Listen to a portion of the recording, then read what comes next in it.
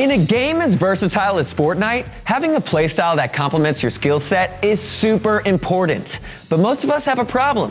Our playstyles are all over the place, and we don't focus on the skills that we're good at. I'm Cody, and for today's video, we're looking at how to find a playstyle that works for you. We'll look at pro player examples, have a discussion on team modes, and find the areas you should focus on.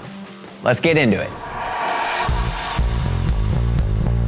Alright, so there are a few ways to be successful in Fortnite. You can be an excellent fighter, someone who excels at making it to the end game, or maybe you're somewhere in between. Wherever you fit, the point we're getting at is that to determine your playstyle, you need to play to your strengths. Let's say you are absolutely bananas at fighting. You have spent a bunch of hours 1v1ing in creative and perfecting your builds and edits, so you have no problem beating most players you come across. Well, in that case, how's that going to impact the way you play? We're sort of describing NRG Clix right now, so let's just analyze him to find out. When Clix is in a tournament, he's not the type to back down from a fight. He actually chooses drop spots with enough loot to attract at least a few other players because he knows that with his experience, these guys typically won't get in his way. They're just more of loot gatherers. Same thing during mid-game. Someone with a passive playstyle would typically avoid mid-game fights because of the risks involved. But Clix is very knowledgeable about things like piece control, box exploits, and just everything there is to know about ending fights quickly. So he uses his strong suit there to be a bit more aggressive than most players. So essentially, Clix doesn't play passively or wait for perfect opportunities to be presented. He acts aggressively, asserts dominance, and creates his own opportunities. And who knows why he's like that? Maybe Clix just had fun playing aggressively when he started out, so he naturally got good at it. That's usually how strength develops. But in contrast to Clix, let's look at FaZe Bizzle now. Bizzle's a player mainly known for his game sense and rotational knowledge. He almost never messes up a tunnel and is insane at finding innovative ways to move about in the endgame. But by modern pro standards, Bizzle's not really considered that great of a fighter.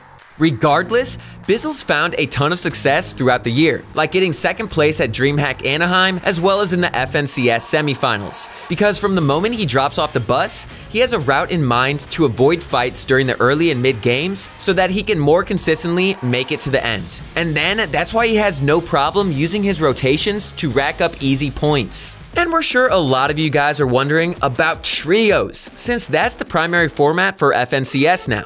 Well, playstyle dynamics get kind of complicated in team modes, but for the most part, you can choose teammates with similar playstyles so that the team's more on the same page, or different playstyles which can lead to a more cohesive team. I mean, let's look at Clix again. In his case, he's partnered with Riverson and Day. Riverson fills the IGL role, while Day and Clix mostly act as fraggers. And with a team like this, Clix and Day can focus on what they're good at, while Riverson calls the shots. All in all, having a variety of playstyles creates a more balanced team, which is why most trios tend to go with a mixed bag.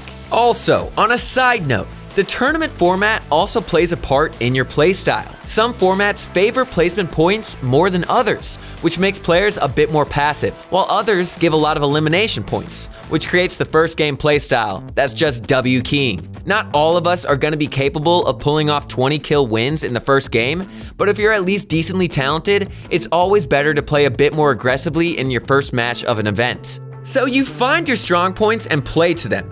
That's the idea behind choosing a playstyle. There's a bit more to it that we'll get to later, but don't think that the only two ways you can be good are being a good fighter or having good game sense. There are plenty of variations and in-between playstyles. That's why, when deciding on one, you have to consider even seemingly minor strengths. For example, someone who takes pride in their close-range aim could be like, yeah, I should take more 50-50 fights. I should jump into boxes more often. I'll probably win them because my aim is so good. Pretty much every small factor plays a role, so to find your playstyle, it's going to take a lot of hard thinking about what you're really good at, so you can play it. But look, if you need help figuring out what your strengths are, definitely talk with one of our coaches. They've been through it all, so they know all there is to know about playstyles. And plus, they can help you with any other areas you're struggling with. So check our coaching out today with the link at the top or in the description. But back to the action. Alright, so we've established that playing to your strengths is what you gotta do to find the right playstyle. Still, that doesn't mean you should always ignore your weaknesses. Like, let's say you've decided that your mechanics aren't good enough for W keying. You try and try, but can't find success, so you eventually decide you're more of a passive player. That's totally fine. But it doesn't mean you shouldn't practice playing an aggressive game or two, because if you never do, your fighting skills won't improve, right? They'll just stagnate and end up worse and worse, and as all the players around you get better, you're gonna go down into the dumps. And the same could happen on the opposite end. If all you do is mindlessly W key every player you lay your eyes on, you'll improve as a fighter, sure, but you'll miss out on valuable endgame experience. You might also develop bad habits where you don't think about the fights you're taking, and that mentality could lead to severe issues when it comes to placing well in tournaments. What it comes down to essentially is that knowing multiple playstyles is sort of a requirement if you want to be successful in today's Fortnite. That's why it is so important to dedicate time to practicing areas that just don't come to you so naturally. A great example of the importance of that is Chap. Chap's an OG who's accomplished so much since the beginning of pro play, and he's a bit of a game sense genius. But if there's one area he struggles with, it's mechanics. His building, editing, and aim, while not horrible or anything, just haven't been able to keep up with the fast-paced action of today's pro scene. Still, it's not like Chapstick just accepts his faults for what they are. Instead, he dedicates time to improving them. He sets a routine of 1v1s and Raiders Peace Control map so that he can become a better mechanical player. And that's what every player who finds himself lacking mechanical skills should be doing.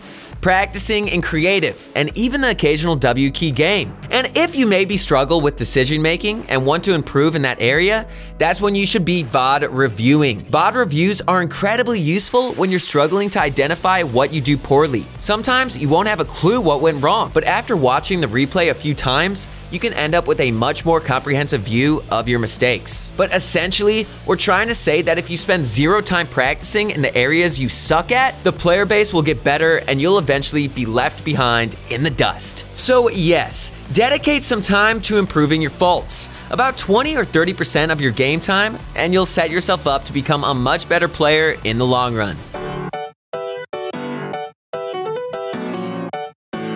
Alright, now lastly, I want to talk about one more way to refine your playstyle, and that's to mimic what the pros do. Fortnite has a ton of pro players, which is great because it means you can always find someone with a similar playstyle you can learn from. For instance, if you were a low ping player who took pride in your mechanical skills, you could watch someone like FaZe Martaz, who uses lots of piece control, confusing build moves, and extremely swift edits to his advantage. But let's say your ping isn't very good, which honestly you do have to worry about. Ping plays a massive role in defining your playstyle, and the higher it is, the slower paced you'll have to be. But in that case, you can look at a pro like G2 Jelty. He likes to land at pretty low-key spots, avoid fights in tournaments, and when it's time to scrap, we can see he prefers high ground, taking lots of jump shots and baiting out edits, since those tactics tend to not rely on ping as much.